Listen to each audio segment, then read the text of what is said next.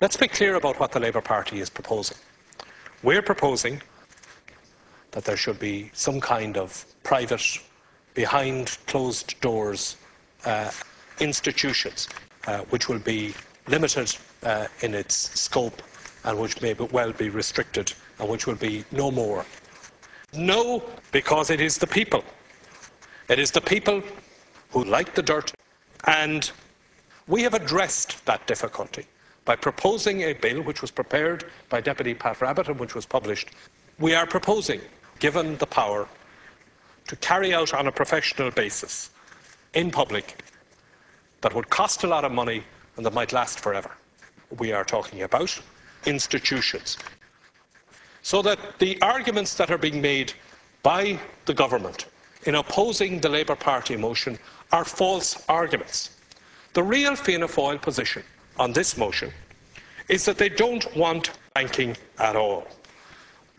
Immediately the summer intervenes, it will be the autumn before they start their business, and I think we can safely predict to the Labour Party, Pat Rabbitte would be laid in the same way before last week, with no commitment, purely minimal and purely superficial process.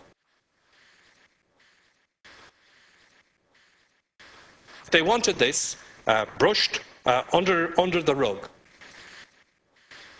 The Minister has said that from offering his opinion on the terms of reference, but what he can't do is he cannot comment on the relationship between institutions. He can't comment on that, and that is central. Without that kind of relationship being commented upon and being examined, then an inquiry itself would be quite weak and quite worthless. But perhaps the most significant exclusion from what the government and what Fianna Fáil is proposing is the exclusion of their own role in the process of this inquiry, this so-called inquiry that Fianna Fáil are proposing now, is to examine the causes of what happened in the banking.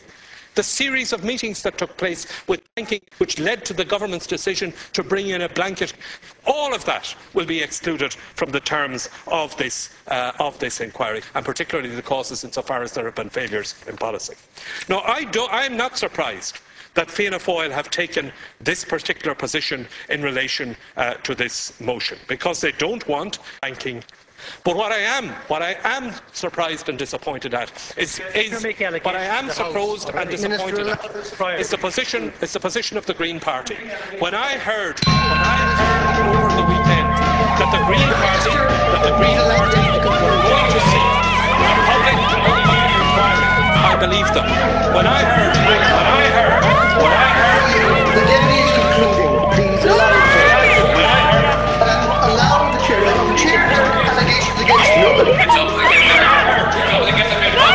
When I heard Senator Boyle arguing the Green Party's principles in relation to this, that it would have to be open, I believed him because I believed that the Green Party of all parties, what I did not expect and what I am grossly disappointed at, this decision goes to the heart of everything the Green Party stands for. And if they decide that they are going to stand not with their principles but stand with Fianna Fáil tonight, then they have come to a position. They are not even passengers in this Fianna Fáil government. They're mere hitchhikers who will be dished out at the first crossroads.